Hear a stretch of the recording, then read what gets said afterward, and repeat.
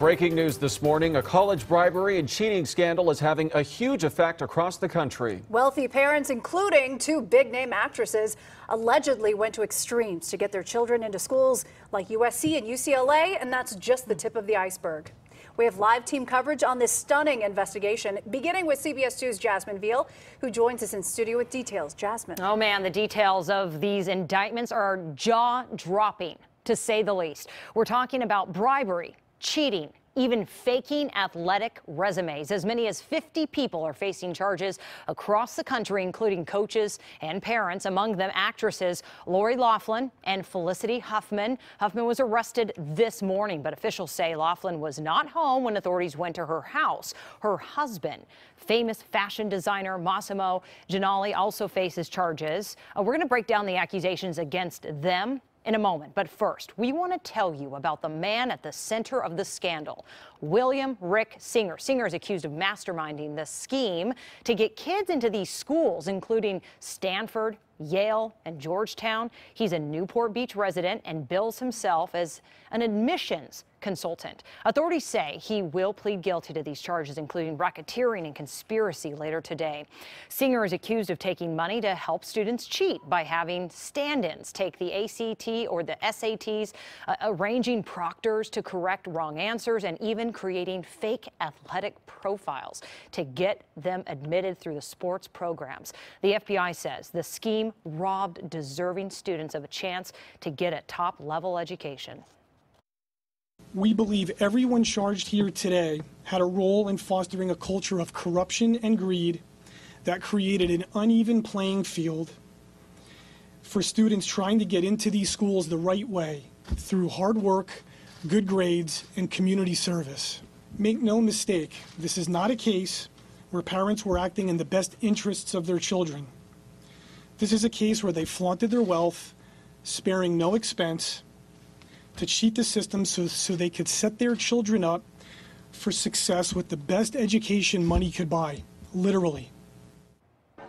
All right, and we're learning a lot of details about the accusations against Felicity Huffman. Court papers show she and her husband made a $15,000 donation, allegedly to help her older daughter cheat on the SAT. The documents show they had her take the test at a location in West Hollywood where she could have extra time. A cooperating witness says the person who gave her the test either corrected her answers or actively helped her take the exam. She ended up with a score of 1420. Also, Huffman allegedly discussed repeating the same scheme for her younger daughter.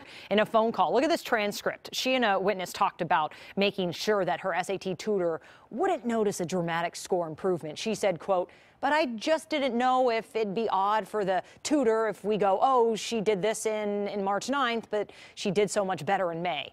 I don't know if that'd be like if the tutor would be like, wow." And we should point out, authorities say Huffman did not go through with this plan for the younger daughter. As for actress Loughlin, she and her husband, Massimo Giannoli, are accused of paying $500,000 in bribes to have their children be recruited to the USC crew team, even though they weren't even active in the sport. The documents show they even provided photos of their daughters on rowing machines. And the FBI says in other instances, students' faces were photoshopped onto athletes' bodies. In all, 33 parents were arrested, and they include CEOs, high-profile investors. Now, none of their children have been charged, because you think, well, what about all the students in all of this? We expect Huffman and nearly a dozen other people arrested to appear in a downtown LA federal courtroom this afternoon. We're standing by to see the impact to those students. Back to you guys. All right, certainly very bizarre. Jasmine, thanks. USC and UCLA are both dealing with the fallout from this indictment, with coaches charged at both schools. UCLA head men's soccer coach Jorge Lucido was named in today's criminal case. The school says he has been put on leave effective immediately and will have no involvement with the team. UCLA just released a statement which says in part, "The conduct alleged is deeply disturbing and in contrast with the expectations we have of our coaches to lead their teams with honesty and integrity." And this morning, there is shock on the campus of USC, where 4 coaches are named in this indictment. CBS 2's Leslie Marin continues our live team coverage with more. Leslie. You know, USC, as we all know, has some of the top athletes and students in the country. But now everyone on campus is learning that some of the coaches here, as well as over at UCLA, were a part of this bribery scandal. Now, these are a list. This is a list of coaches and administrators across Southern California colleges indicted in this scheme. Current senior USC Associate Athletic Director Donna Heinel, as well as current USC head water polo coach Jovan Vavic.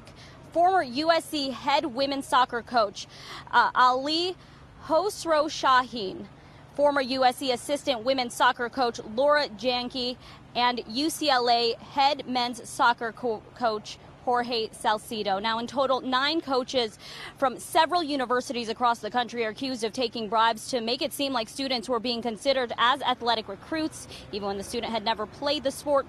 U.S. Attorney Andrew Lelling says the scheme went as far as making fake athletic profiles and staging photos of students playing the sport. Now, we spoke to some current student athletes, some guys on the swim team, who say, while it is unfair, it is not surprising to hear these accusations.